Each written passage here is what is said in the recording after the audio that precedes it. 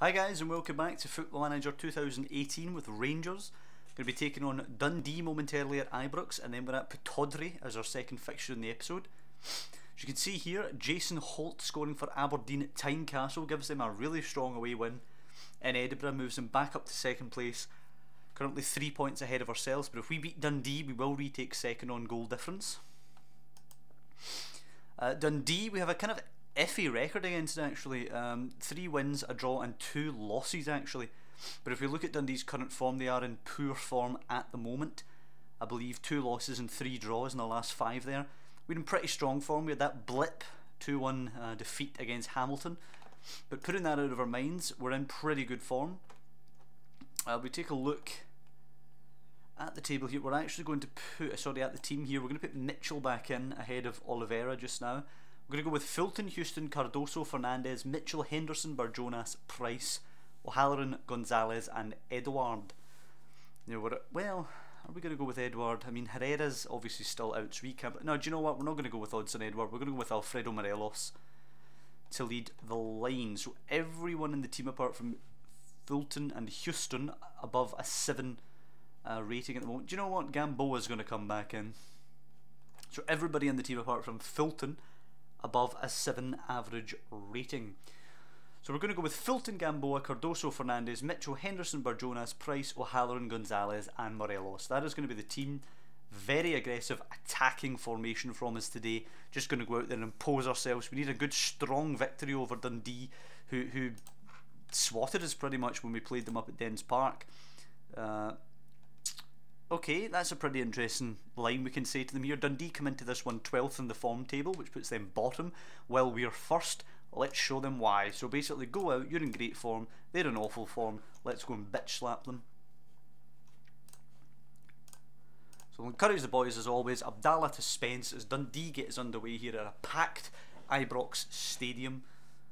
We're putting some early pressure on them as they try to stroke the ball around at the back.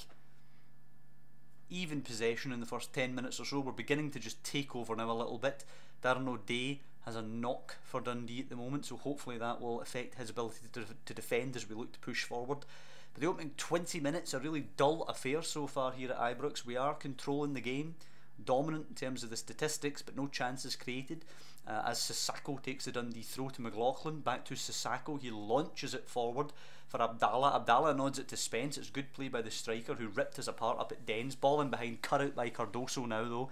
Henderson gets it to O'Halloran, who plays a quick one to Morelos. Lovely first touch, second touch, sets him, and it's a lovely finish by Alfredo Morelos. Brilliant play. O'Halloran with an excellent ball in behind, beautiful pass, and then Morelos doesn't panic, strokes it away. First real chance of the game, 1-0 Rangers.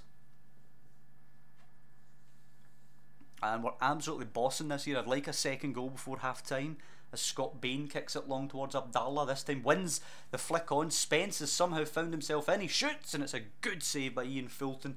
Top finish. Spence not with the composure that Morelos showed at the other end. But that's just a simple route one long ball from Scott Bain, and we have to defend that better.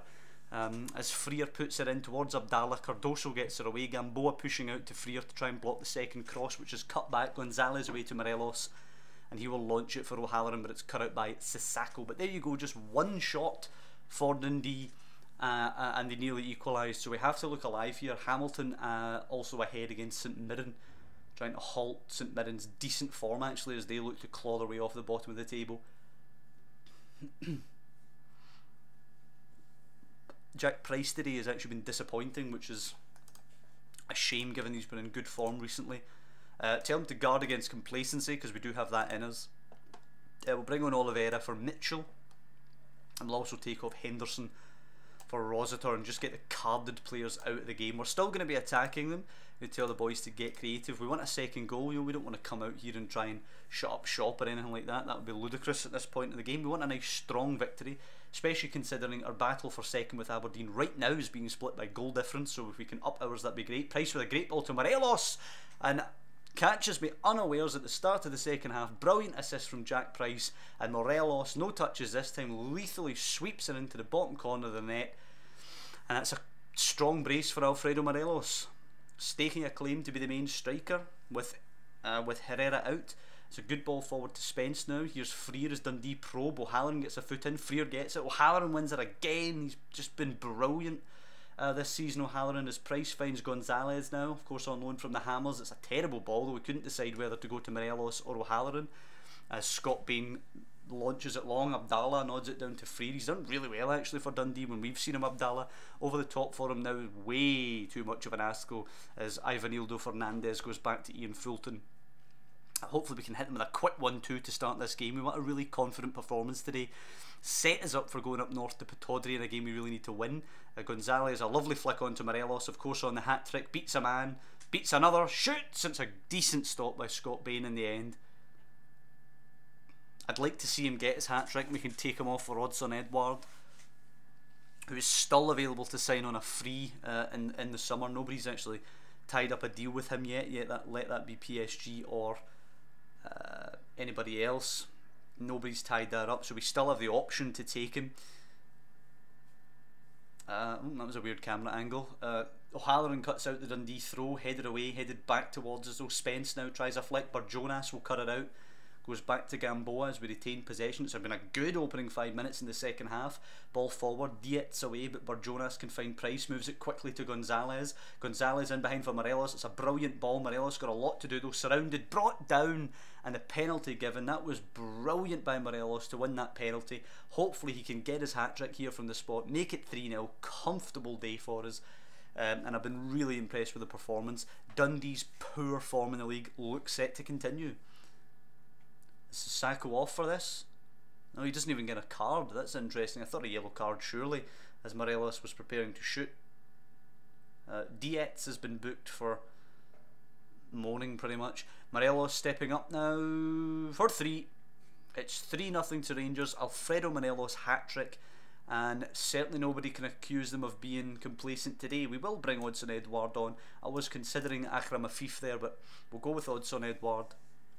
Dundee have been restricted to just one shot today as we look to improve our defensive side of the game. We're actually the top scorers in the league, but defensively we've been a bit iffy. It's into Odsonne Edouard, first time, sweeps it nicely into the corner of the net, back across the goalkeeper. It was as easy as you'd like though for Odsonne Edouard, and 3 goals in the opening 7 minutes of the second half. No complacency from the boys today, absolutely not. As Scott Bain goes long towards McLaughlin, he'll challenge Oliveira, flicks her on. It should be picked up by Ivanildo Fernandez, who's by the way looked a great signing at centre back. He goes back to Ian Fulton, takes a nice confident touch. Nobody really closing him down. He goes back to Fernandez, who finds Oliveira, moves it on. It's not a good ball though. Baxter gets it to Abdallah after cutting it out. Abdallah now out wide, back the way to Spence, to Baxter, coming more centrally now to Kamara. It's a good ball. Kamara looks a little isolated here. It's a good challenge by Rossiter, but it will go to Freer, who sweeps it in for McLaughlin, who powers the header well wide of the post. Dundee's second shot of the game. Both have been good opportunities actually for Dundee to score, but they've wasted their chances, and we've punished them for wasting their chances.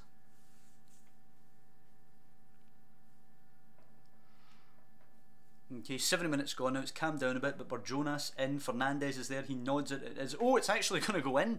Scott Bain thought that was going wide of the post by the looks of it, as Ivanildo Fernandez scores the goal. It was a brilliant finish on the header. Just flick it onto the outside of the post. Deflects off Scott Bain on its way in, but it will be Fernandez's goal. A 9.1 today for Fernandez. He's been a rock at the back. Kerr whipping it in now. It's headed down. O'Day with a scissors kick against the bar. Gamboa, Oliveira, and away. Gonzalez picking it up, and this will do our goal difference no harm today. 5-0 at the moment. Still 15 minutes left to go. Odsonne Edouard holding off the defender. Gonzalez and Price. He's got Oliveira out wide. Is there a chance here to get this in from Oliveira? No, it's a good challenge by the defender. Cammy Kerr now in the book. 10 minutes to go in this game. Long has given Hibernian the lead at Rugby Park. Kilmarnock and Dundee both played really well this season, but clearly they had a little drop in form. Kerr with the throw, Gonzalez cutting it out, but Jonas now back to Fernandez, and this has been such a confident performance. I was considering actually changing against Aberdeen and going with 2 up, going with Edouard and Morelos playing together in a 2. Maybe getting the midfield down to just 2 of them in there, but considering how well we've played today, I'm actually tempted to play with the exact same formation, because this has been an absolute rout. Yeah, passionately very pleased. It has to be, doesn't it, after a 5-0 victory against Dundee, exercising some of the demons from that Dens Park battering that we got earlier in the season. Well, I say battering, it was only a 2-0 scoreline, but it was a comfortable victory in the end for Dundee. Any of our loanees actually getting on well today? Let's see. Yep, Bates doing okay. Zach Butterworth doing okay as well. Jack Adamson, Aidan Wilson, a lot of them doing okay. Miles Bierman as well. McCrory playing 90 minutes again for Kilmarnock. I'm really pleased with his game time actually at Kilmarnock, and he's coming on relatively well as a defender. He's still not quite the quality that we require, but hopefully he can grow into that. I think he's still underrated in Football Manager. He looks to be a great Rangers prospect in real life, being honest, and hopefully he'll be a great Scotland prospect as well. I mean, Scotland could actually turn the corner, I think, with some of the youngsters that we have defensively, because there's always been a question of us at the back, and I think if you look at the players we have you know, we have McCrory at Rangers, we've got Tierney and Robertson, of course. The Celtic beat Ross County 5-0 at Dingwall. Yeah, we've obviously got Tierney, we've got Robertson, we've got McCrory, and we've also got Tony Ralston at Celtic, who's made a handful of first team appearances. Obviously needs more of a run of games actually to prove himself. Maybe he could go on loan somewhere. I'm not really sure what his future looks like, but he's looked impressive when he's played for Celtic, so that would give us a pretty decent back four, even if Kieran Tierney needs to go into the centre back position. Ithemi wants to discuss the lack of game time, but Fernandez has been far too good. How has he done actually, Ithami? Ithami's been okay. He's actually only got one start, in fairness to the guy, so he does have a point in saying that he's not got a lot of game time. But Cardoso and Fernandez look a good unit at the back, so I don't want to mess with that when we're in a good run of form. Friday night game actually, ourselves up at Pittodrie, so that would give us a chance possibly to gain a little bit on Celtic before they play this weekend. Let's have a little look. We're currently 11 points behind Celtic. We can put that back to 8 ahead of their game this weekend. I mean, they're gone, let's be honest about it. We're not going to catch Celtic, but you know, getting a decent way ahead of Aberdeen would be important. Getting 3 points ahead of them with a victory up at Pittodrie, and getting, you know, an even greater superiority in the goal difference would be brilliant. I'm actually going to allow Isaac Ahmed to go as a rotational player to all those clubs, because you never know. I mean, McCrory, for example, I believe is a rotational player at Kilmarnock, and he's getting a fair bit of game time. Right, I've made my decision. We're going to play the same team against Aberdeen. We can't switch about a team who beat Dundee 5-0. We have to go with a team that won 5-0. Bournemouth out of the Europa League to Espanyol. RB Leipzig putting out Liverpool.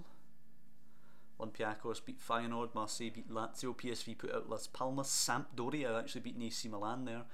And Dynamo Kiev putting out Braga. So it's a pretty weak looking Europa League actually, when you compare to real life. Is going to have the likes of Atletico Madrid in it, and Arsenal.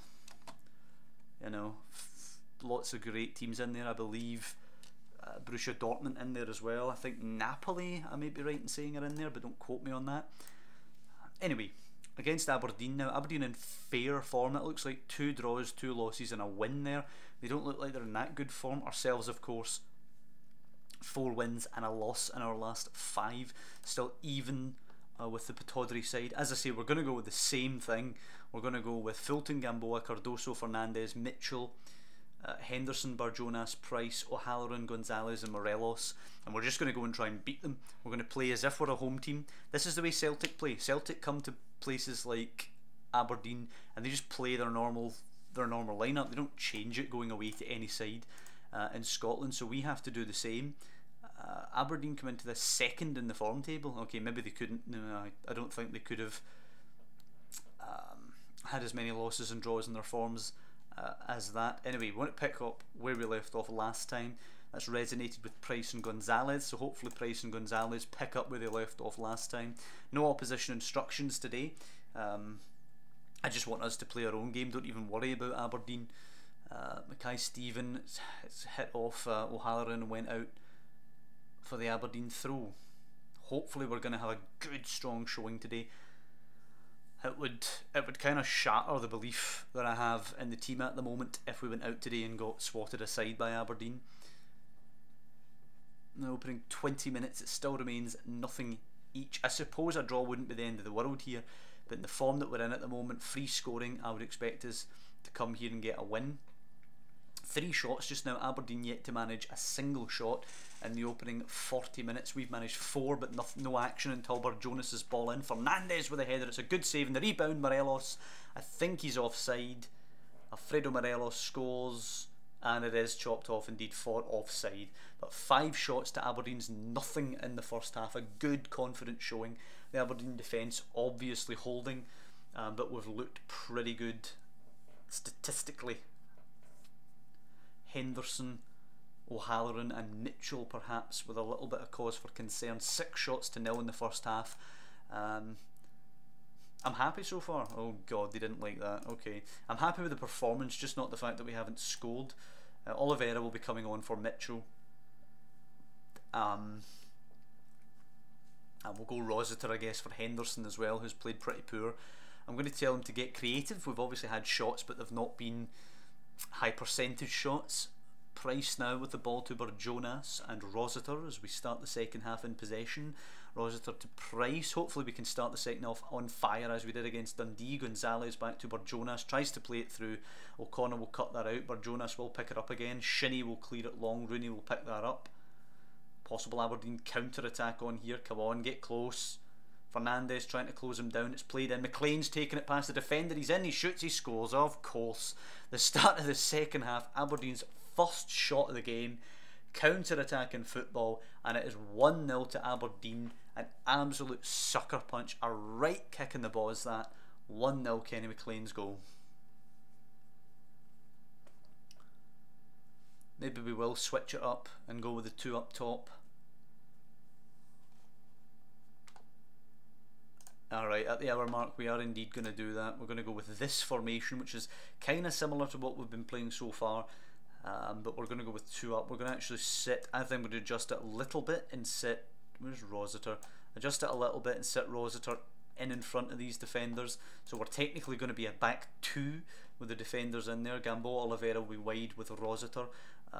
Jonas dropping back here, of course. Gonzalez is going to sit in behind as a shadow striker, and we're going to have Odsonne, Edouard and Morelos up front. We're going to go with an attacking mentality. It's a very intense formation, demands a lot of our players, and it's going to be even more so now that we're going attacking. Shinnie with a good challenge. Morelos will pick her up though. He puts her into the box. Gamboa is in there, takes a touch, it's bouncing around. Jonas tees up Gamboa, and what a rocket by Gamboa, right into the top corner of the net. Fantastic finish. First goal for Rangers, and it is 1-1. I'm going to tell the boys to push forward right now. The formation is very risky. We could leave ourselves open at the back. Cardoso playing it to Price now. Price to Gonzalez. Gonzalez getting forward. Let's just hope we can overwhelm Aberdeen. It's not a good ball though. Logan, it's a brilliant challenge though. It's into Morelos. Tries the tight angle. Saved well. Tries it again. Saved well again by Rodgers. Unlucky for Morelos at the second time of asking, but good goalkeeping I suppose by the Aberdeen keeper. And we're clearly doing well with the demands of this formation, as Gonzalez is shot blocked by McLean. Now it's an absolute siege on the Aberdeen goal.